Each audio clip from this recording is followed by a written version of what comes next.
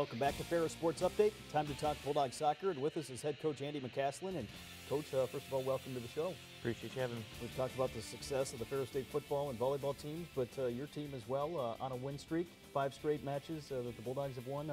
Just talk about the recent success here for your team. Yeah, we're just trying to do our part. You know, volleyball and football are crushing it, as well as golf and cross country. It's been great. But yeah, you know, we're being successful right now. We're on a little bit of a roll, and it's been a lot of fun.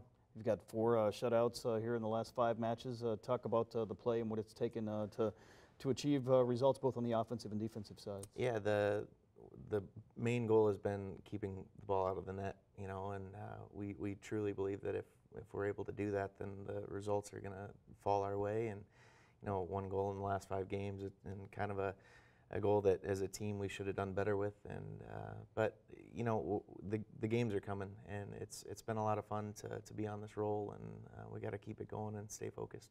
Last week you started the week against Aquinas with a special match, played at River Street Park, part of a school day with Riverview Elementary. Talk about that event. Yeah, that was so much fun to be down at River Street Park with Riverview School. And you know, we played a match at 1 o'clock, which was pretty out of the ordinary for us, and we had kindergarten through 4th graders there, which was very out of the ordinary for us, and it was just a tremendous day. You know, they had a pep assembly for us in front of the match, and we you know, introduced all the players, and they were rock stars that day. It was fun. The kids were asking for autographs, and the you know, high fives, and the students were tremendous. And you know, some of the players got to go into the classrooms and read for a little bit or answer questions for the kids, and it was such a fun day. We were really happy to do it.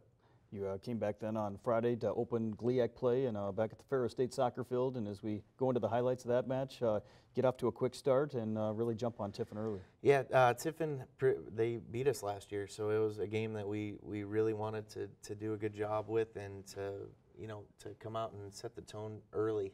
We wanted to make sure that we got the result that we wanted, get 3 points toward the conference race, and you know, really do a good job of controlling the game and imposing what we wanted to do in it. So I thought that we did a pretty good job of that on Friday. Nicole Benke gets a couple goals here early in the first half, and certainly she's been playing well for you. She certainly has. 5 game-winning goals in the last 5 games, and 6 goals in that streak. So it's been nice to get her back to form. You know, she had a really good sophomore year, and then was down a bit last year just with some.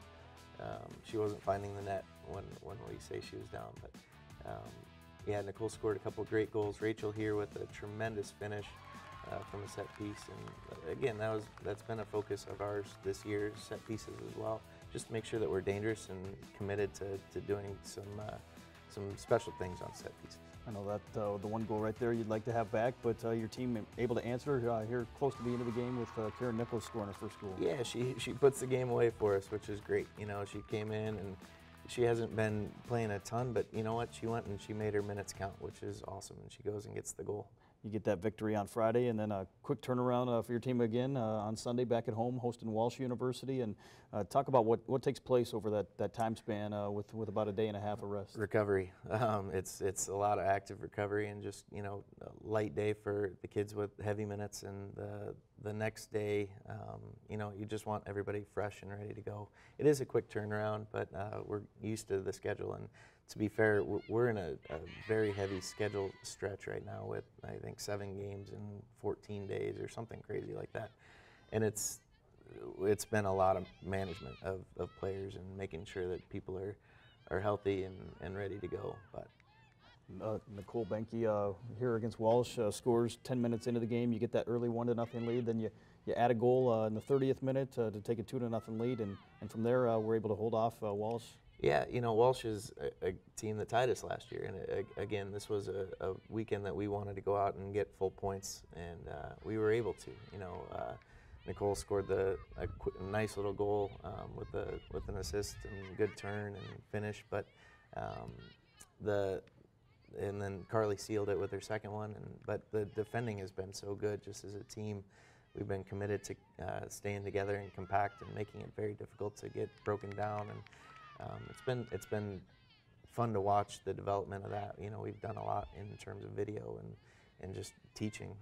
And it's been tough with the schedule because we have had so many games.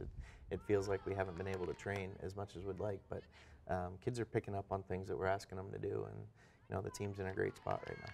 The offense has been putting up the goals that you've needed to win games, but defensively, your goalkeeper, Maddie Hostine, a senior GLIAC Player of the Week last week. Talk about the play she's had over the last few games. Yeah, we've been really happy with Maddie's performance. She's done a tremendous job.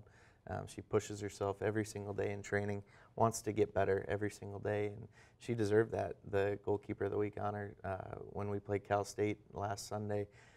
She kept us in the game, and that was one of the shutouts and one of the, I think, 19 saves she made during the week, and she absolutely deserved that award. This week, the Bulldogs with 3 matches. You play Concordia, non-league action on Tuesday at home, and then, of course, a road trip to Ohio for more GLIAC matches against Malone and Findlay.